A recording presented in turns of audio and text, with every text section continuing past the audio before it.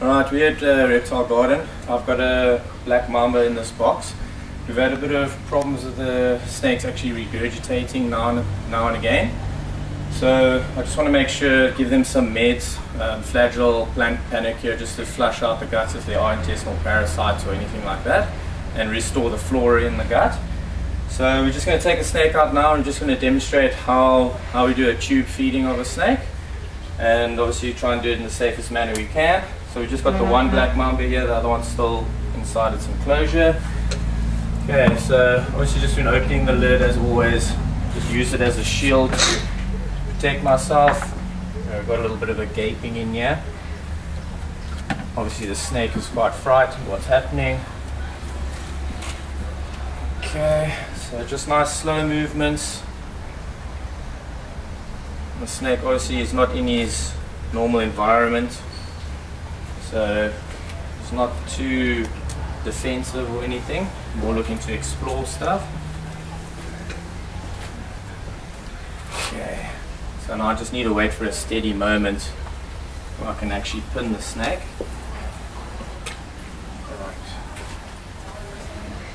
Okay, so I'm just watching the snake's body language again as usual.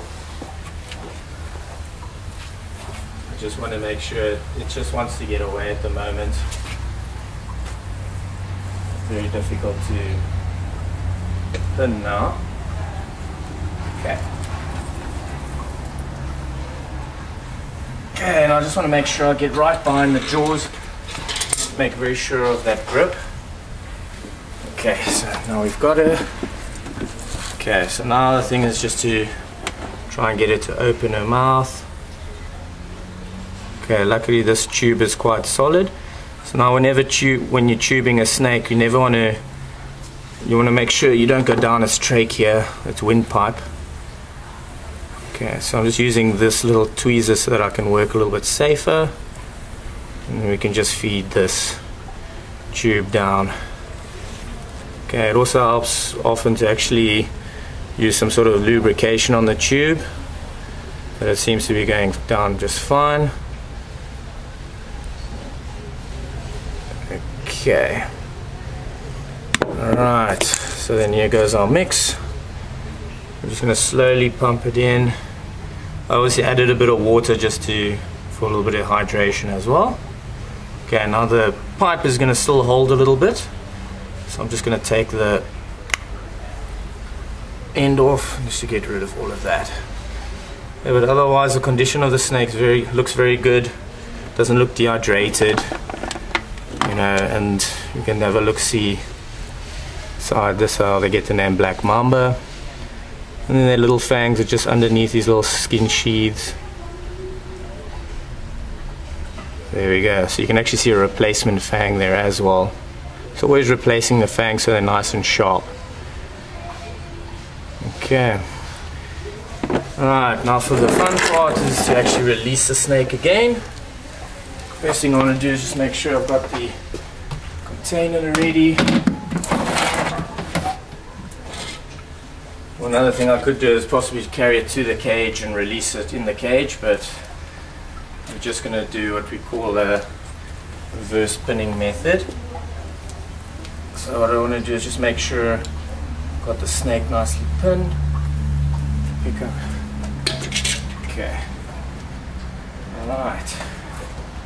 Okay, we don't want to actually lift her up too much because otherwise the fluid could start coming out of her mouth. As you can see, even after all of that, she just wants to get away. She doesn't want to fight with me.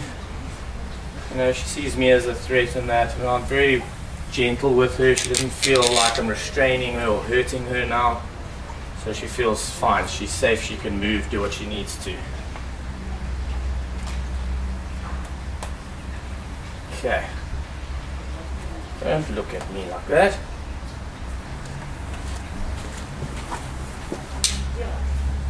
Okay, so now I just need to get her back in, but now she's in climbing mode. Come on, girl. There we go.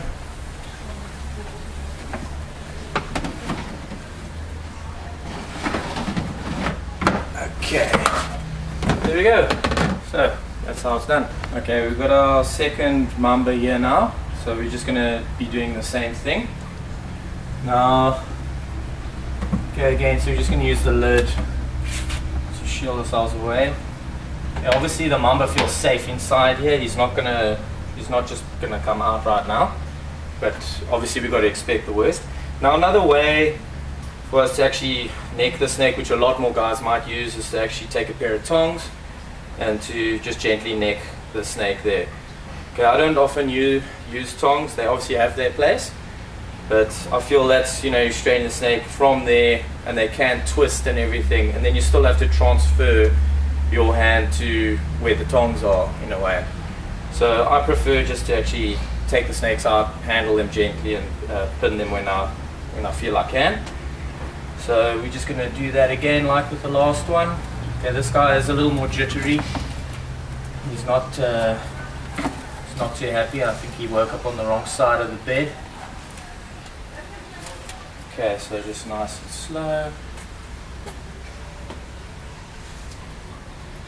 Yeah. Alright.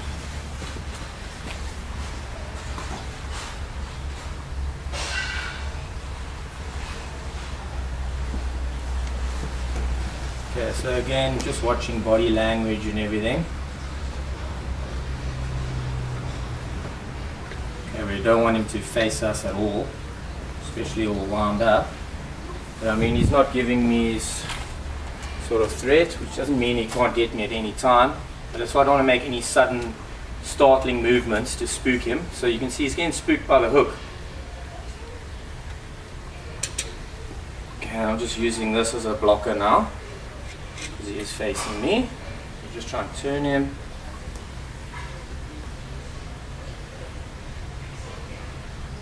Yeah, their skin is so sensitive. Okay, so I'm putting just enough pressure just to stop him from pulling out. Don't want to hurt the snake, obviously. I love my snakes. Okay, so now again, I'm just going to get the tube, get the fluid ready there. Okay. Okay, I can feel he's putting down on it a little bit. Okay, there we go. And then we just use this just so that we don't get our fingers too close to the sharp end.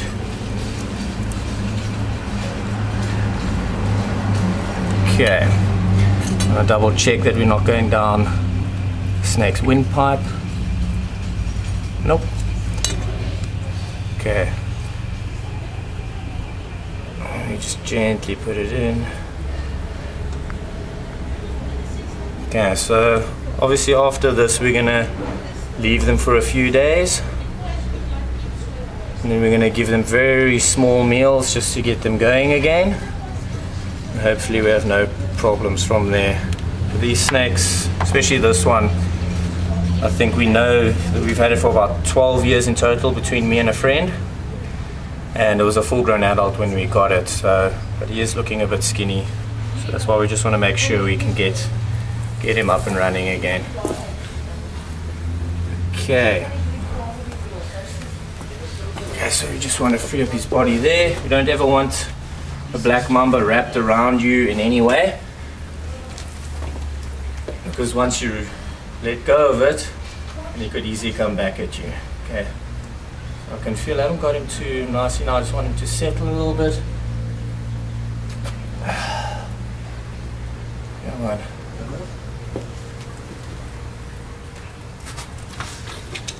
Okay. Alright.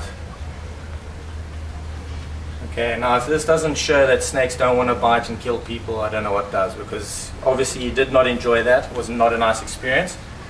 But snakes are extremely tolerant of being handled.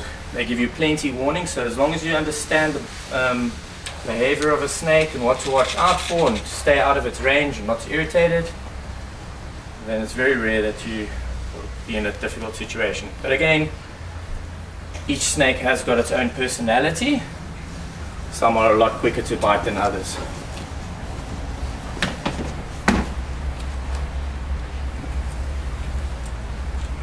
Okay, boy. Okay, so we're going to get you back in your cage now. just want to dip in there. Okay. Okay, so he's just going to stay down there. Doesn't want any confrontation. Cool, so hopefully we get them all sorted from there. Okay, so here we've got the mambas back in the enclosure. You can see no worse for wear. They're all quite happy.